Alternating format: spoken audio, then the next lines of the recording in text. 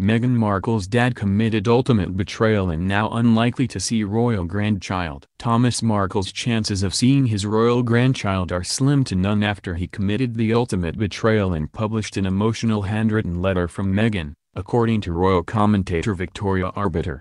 Meghan Markle sent a handwritten letter to her father last August where she pleaded for him to stop lying. But Mr. Markle decided last week to publish the letter. Meghan used the heartbreaking personal note to highlight on the pain her father had put her through following numerous press stunts prior to her wedding to Prince Harry. Royal commentator Victoria Arbiter told Inside Edition, "It's heartbreaking, isn't it? This is, at the end of the day, a daughter pleading with her father to keep this between the two of them, to stop playing it out in the media." M's Arbiter added, "To me, this is the ultimate betrayal and what a tragedy. He does have grandchildren already, but this is his first grandchild with Meghan, and I think the chances of him meeting this grandchild are slim to none." Thomas Markle has at times begged for his daughter to reach out. But in other interviews, he has also called her superior and branded the royal family as a cult. Just 3 months before Meghan sent the letter, Mr. Markle had pulled out of his daughter's wedding to Prince Harry due to health complaints,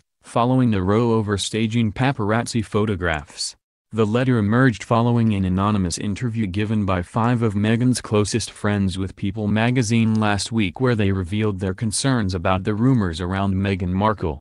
The Mail on Sunday published the extracts from the letter, which Mr. Markle said left him feeling devastated. After releasing the 5-page letter Meghan wrote to him, Mr. Markle has threatened to leak out more of the letter, which has been published across the world. Part of the letter reads, "Your actions have broken my heart into a million pieces, not simply because you have manufactured such unnecessary and unwarranted pain, but by making the choice to not tell the truth as you are puppeteered in this. Something I will never understand. You've told the press that you called me to say you weren't coming to the wedding. That didn't happen because you never called." Mr. Markle described the letter as a dagger to the heart which left him devastated. He commented, "This is not the girl I know. It's not the way she talks. This letter is cold. When she signs off it's Meg. You read the way it ends and it felt like a final farewell to me.